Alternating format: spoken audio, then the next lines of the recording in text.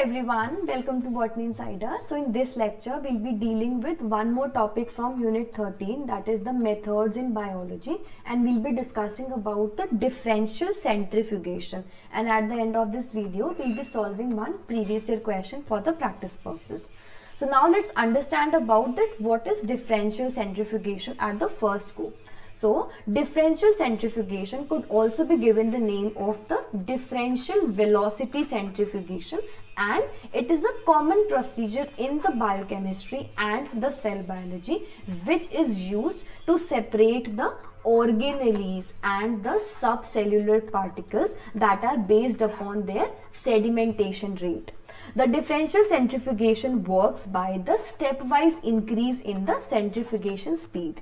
So in this process, what we are actually trying to do is, we are trying to separate out the organelles from the cell that we are focusing upon. We'll take a sample, and in this sample, we would be having many cells present. And this sample is actually exposed to a very high speed machine, and in that machine we would be increasing the velocity of that particular machine in order to separate those organelles that we are focusing upon and the other subcellular particles, and this complete separation is mainly based upon the sedimentation rate, and this complete process works in a stepwise manner. As and when we increase the centrifugation speed, the various different types of the subcellular particles and the organelles get separated out, and the various organelles that are separated out, on those topics only the questions are framed. So in this, the particles of different densities or the sizes in the suspension will sediment at different rates, with the larger and the denser particles sedimenting faster. So the particles that are the heaviest and the largest gets sedimented out in the first step, and this process continues as and when, depending upon the speed and also depending upon the particle size we want. These sedimentation rates could be increased by using the centrifugal force. So the process is actually using a centrifugation machine, and in this centrifugation machine we have many test tubes placed in a circular manner, and when this machine is turned on, depending upon the speed that we have set, we are actually trying to use the centrifugal force.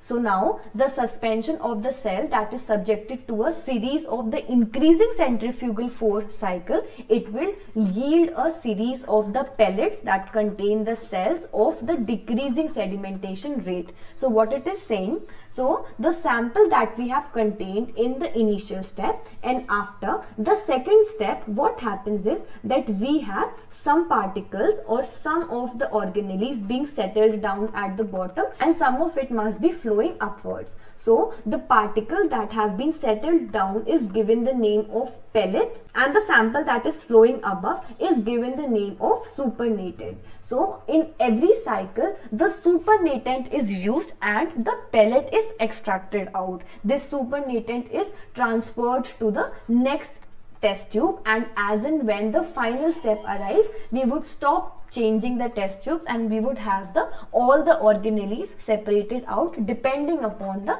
sedimentation rate and also depending upon their densities.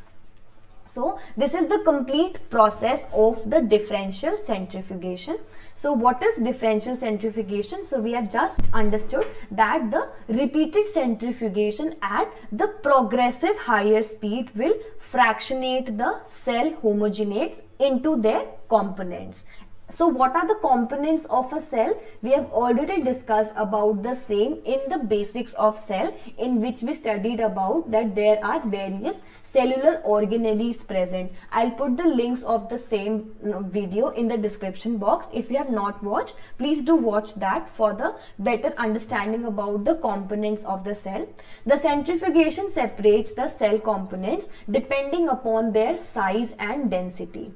The larger and the denser components experience a greater centrifugal force and they move the most rapidly. They sediment to form a pellet at the bottom bottom of the tube, while the smaller and the less denser components remain in the suspension above, which are called as the supernatant. So we have just discussed about that what is a supernatant and what is a pellet. So now let's try to understand about this process. So in the first step, we have the cell homogenate, which is we have a mixture of a sample which contains various components of the cell. And now we want to differentiate, or we want to separate out the various components together. In the first step, we would use the slow speed centrifugation, in which we have the first pellet as a result, in which we would be having the whole cells, the nuclei and the cytoskeletons removed out in the first step.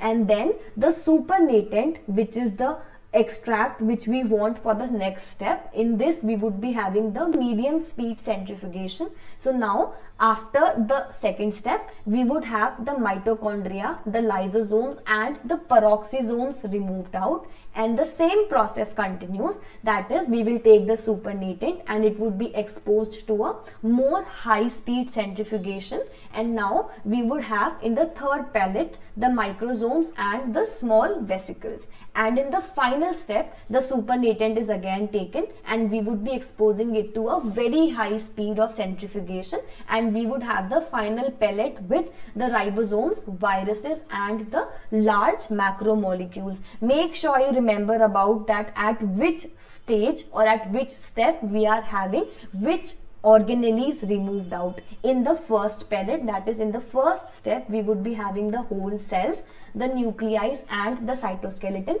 In the second pellet, we would be having the mitochondria, lysosomes and the peroxisome. In the third pellet, we would be having the microsomes and the small vesicles.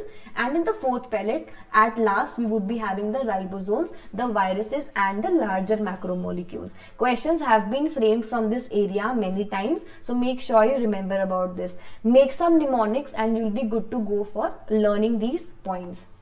So the lower stages at the beginning are used to eliminate the heavier food particles or the particles or any organelles that we are focusing upon, and as the speed increases until the target themselves are pelleted.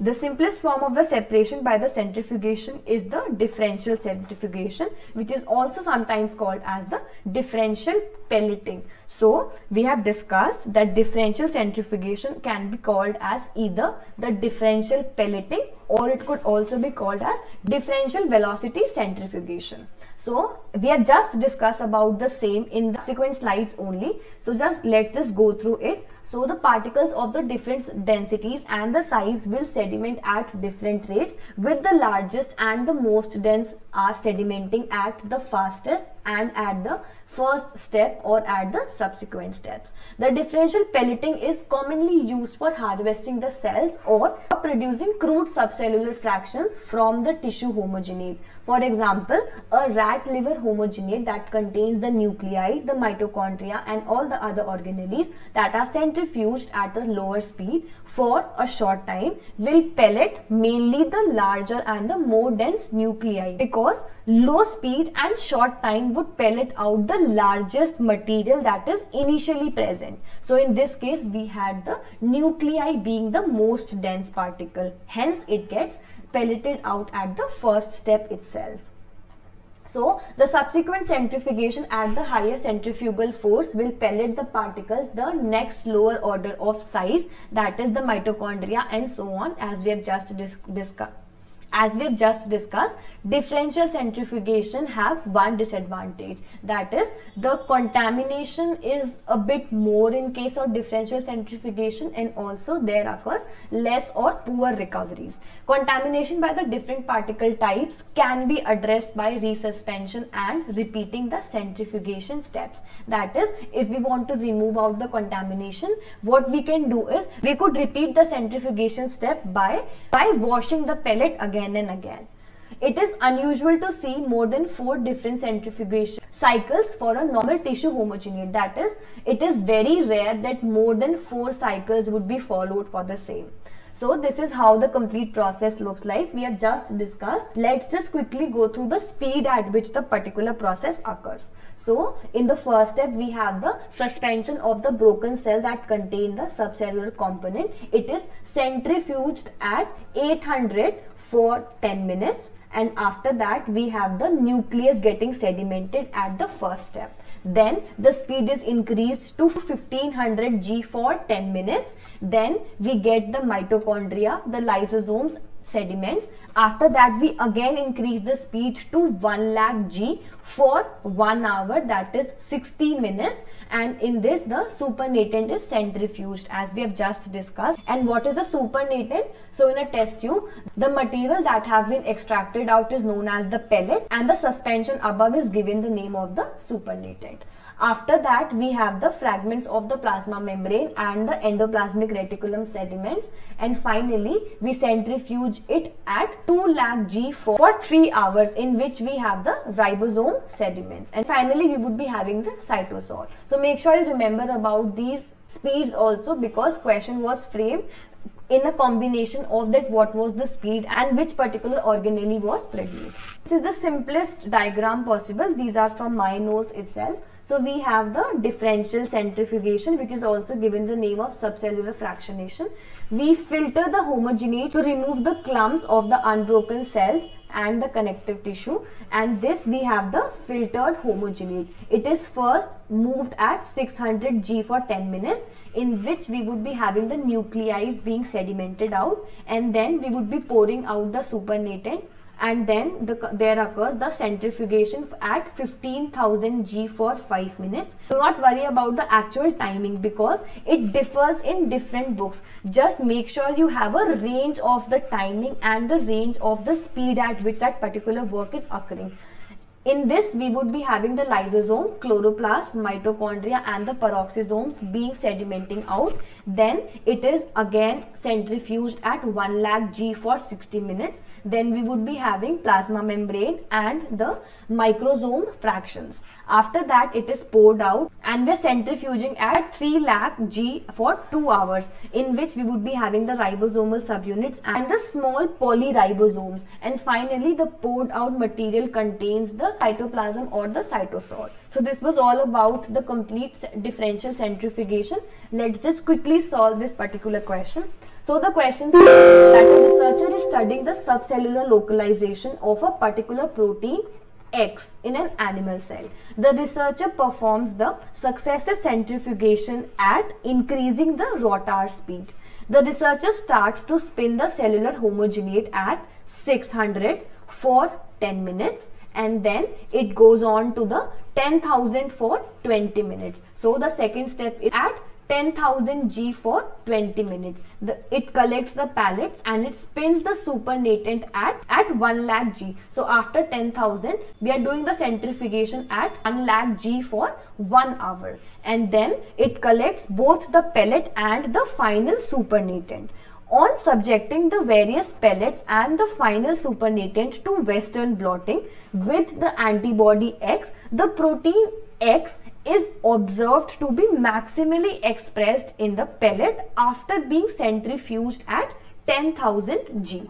Based upon these observations, what will be the most likely localization of the protein X? So in this, what the researcher is actually doing is he is actually performing the differential centrifugation in order to understand that the protein X, in order to understand that where this protein X is localized. So after the complete process, what he observes is that after 10,000 G, the protein is expressed at the maximum level. So we need to find out that in which organelle this particular protein would be present. So it is a very simple question. So it is saying that after 10,000 G. So as we have discussed that after 10,000 G. So I have just told you that do not go for the exact digits. So it is saying 10,000. So which is almost near to 15,000. So in the second step, we have the lysosomes, chloroplast, mitochondria and the peroxisomes being removed out. That is lysosomes, mitochondria, peroxisomes and the chloroplast.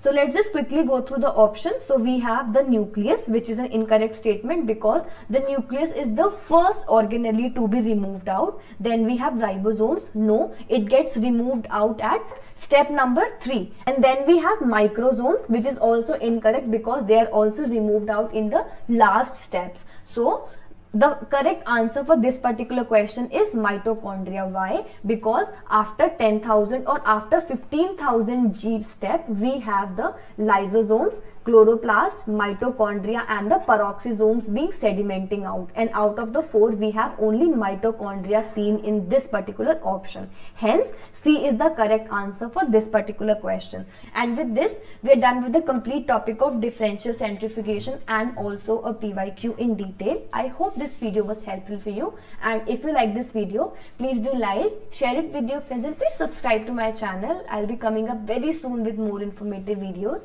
So thank you so much for watching, and I'll see you soon. Bye.